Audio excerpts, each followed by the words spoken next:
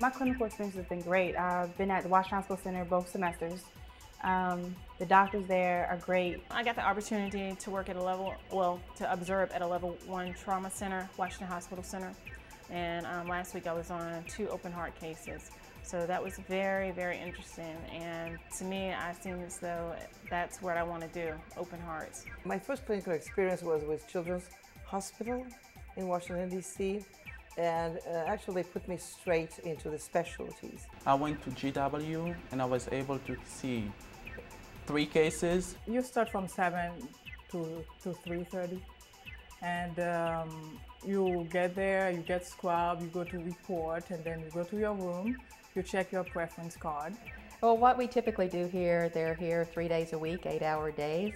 They go to report, they prepare rooms, they scrub in, they go to lunch with their preceptor, they take breaks with their preceptors. They really become a part of the staff after a few days, believe it or not. We've seen various operations in the OR and what the surgical technology does, and I think it's very interesting.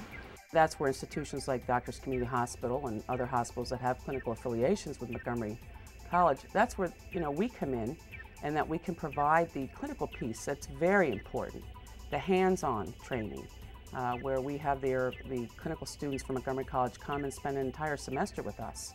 And they're working in the operating rooms every day under direction, continued direction of a preceptor. But nevertheless, unless you get your hands dirty, you're not going to learn. And so we're very fortunate that we have a clinical affiliation with Montgomery College and can provide the clinical piece to the surgical technology students. We've been to local hospitals, and our hospital here is Holy Cross in Silver Spring, where we went through their central processing, central sterilization and decontamination. So we got a tour of that facility.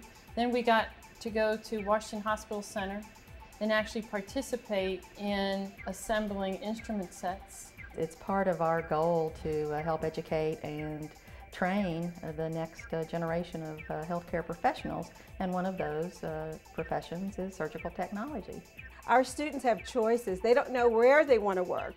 They've gotten so many options while they're in clinical. They have choices, and it's not uncommon to hear, well, what do you think I should do, Professor? I can go here, or they've offered me a position there. So they are in great demand, and I have not had one graduate who did not have an offer before they finished the program.